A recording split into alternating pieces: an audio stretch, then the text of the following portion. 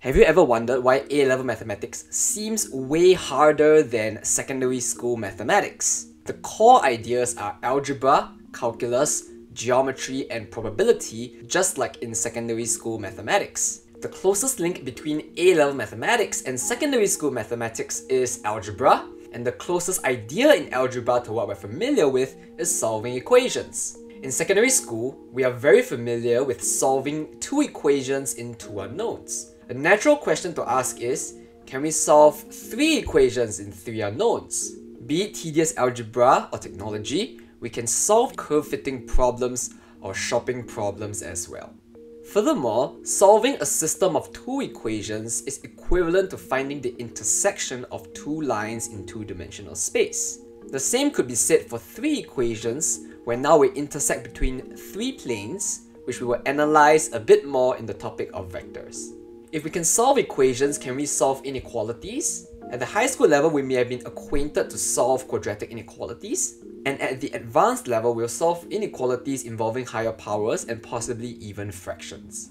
Using our ideas in equations and inequalities, we can talk about sequences of numbers. Two really important sequences are the arithmetic progression, where you start at the first term A and you add D each time to get the next term, as well as the geometric progression, where you start from the first term A and instead of adding by a common difference D, you'll multiply by a common ratio R. A natural follow-up question is to find the sum of the first n terms of the sequence. We call this idea a series, and the arithmetic series is given by the number of terms over 2 times the first plus the last, while the geometric series is given by the first term times 1 minus r to the number of terms all over 1 minus r.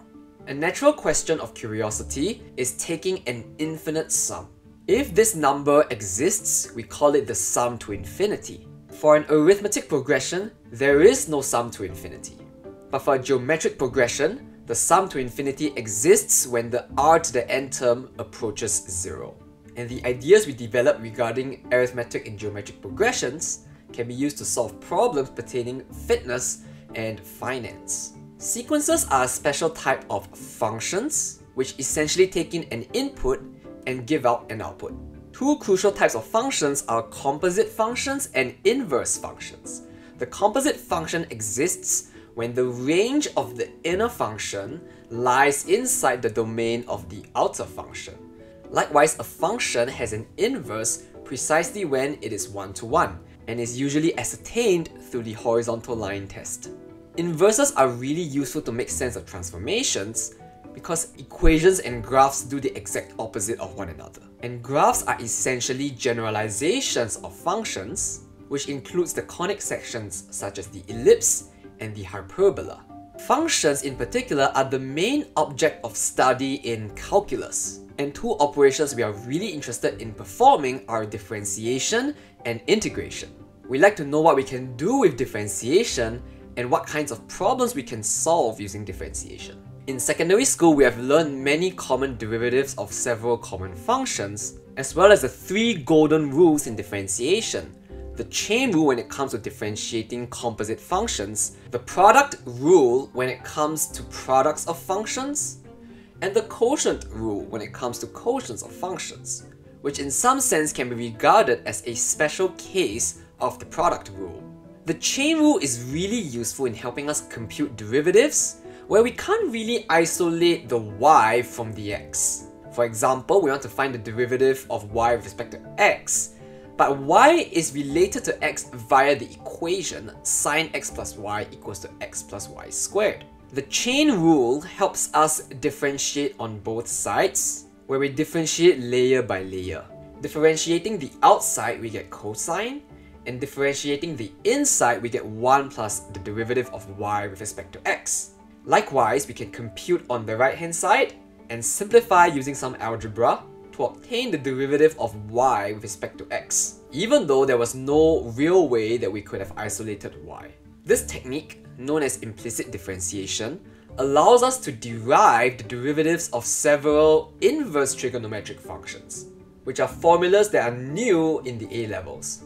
The chain rule also helps us talk about related rates of change, where the derivative of y with respect to t can be broken down into its constituent derivatives. And we can use these ideas to solve optimization problems such as maximizing the profit of a company, a key result in microeconomic analysis. We can even use these ideas to approximate really complicated functions using relatively simple polynomials. This is known as the Maclaurin series of the function, and all it requires are the derivatives of the function at 0. The opposite of differentiation is integration, and similarly we want to know what we can do with integration and what we can solve using integration. Since one of the key results in differentiation is the chain rule, one of the key things we want to do is reverse the chain rule.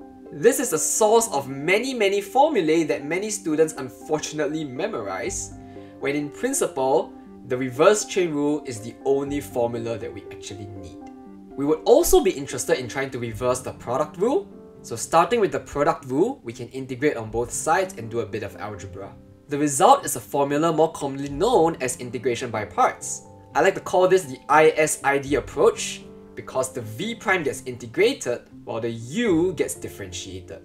And integration is a very useful tool in helping us make sense of spatial measures such as areas under curves as well as volumes of revolution. Areas under curves are given by the integral of y dx because essentially we are adding up many rectangles with height y and width dx.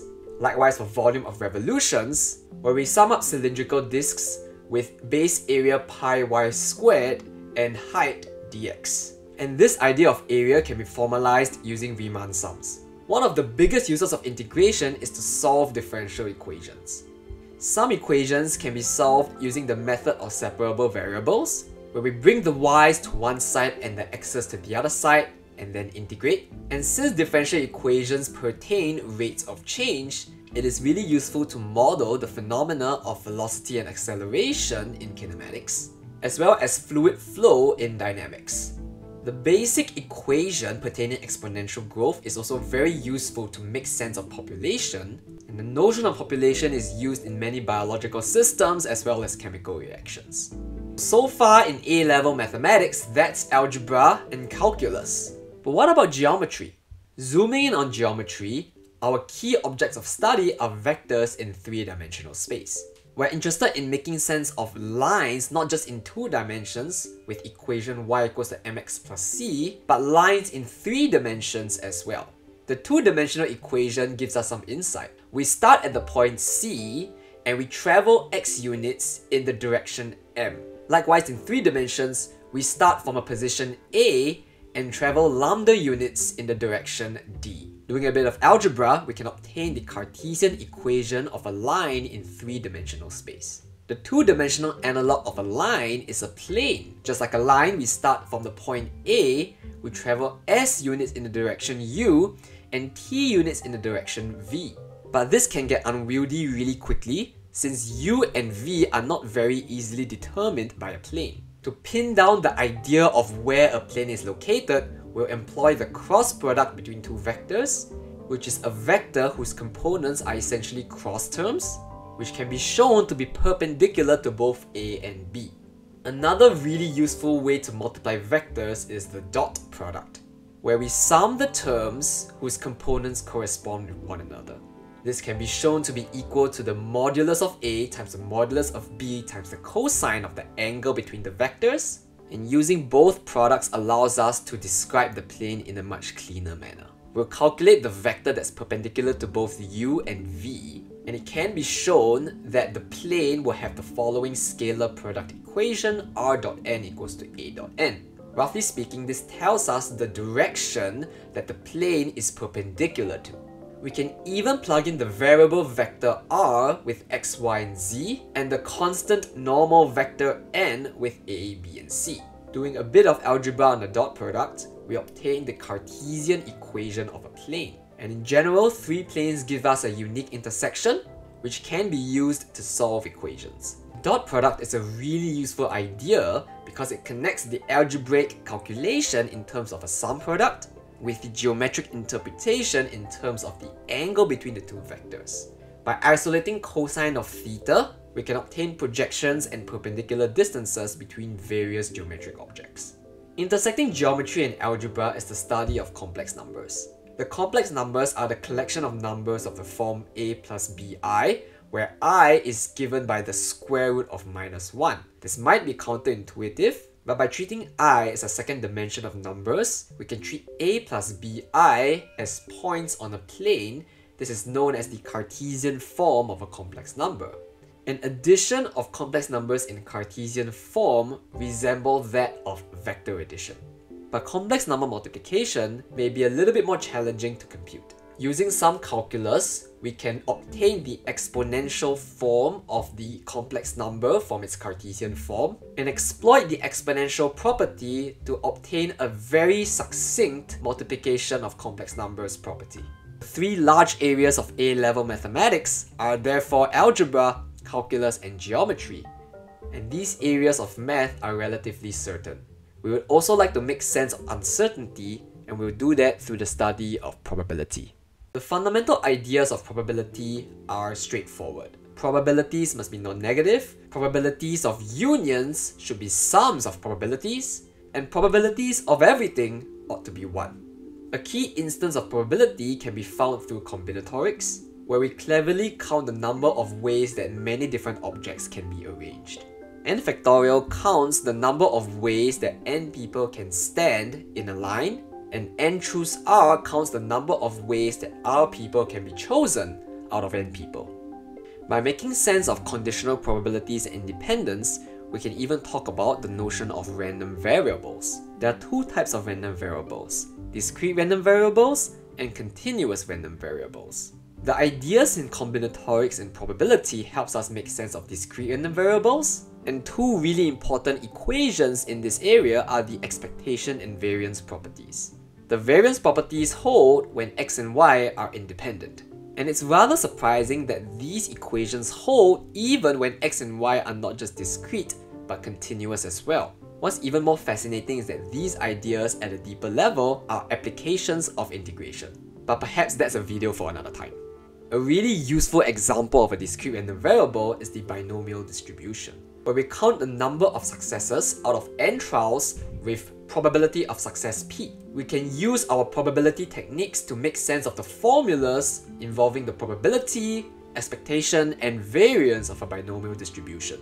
And analogously, a really important example of a continuous random variable is a normal distribution, where the first term represents the mean and the second term represents the variance. If y is another normal distribution that's independent of x, then the sum of x and y must be a normal distribution as well, where the expectation and the variance are calculated using the formulas derived previously. A special case of this property is by considering n observations from the same distribution and computing the sample mean, or rather sampling distribution, of these observations. The result is a normal distribution with mean mu and variance sigma squared over n. But what happens if these observations do not follow a normal distribution, but whose mean is mu and variance is sigma? Rather surprisingly, if n is sufficiently large, then we still get a normal distribution approximately. This is known as the central limit theorem, and it is the link between any distribution, including the binomial distribution, to the normal distribution. These ideas can be used to test hypotheses that help us make sense of general data given some specific data, whose solution is really useful in business analytics and in the social sciences. Our ideas so far revolve around the random variables being independent, but if they are not independent, then they are correlated with one another. This helps us make sense of how different ideas and products are related, once again useful in these social sciences, and rather surprisingly, the ideas needed to calculate the line of best fit are directly linked to the study of vectors. So what makes A-level mathematics a lot more challenging is the large amounts of content and the deep interconnections between the various ideas. This is A-level mathematics in a nutshell.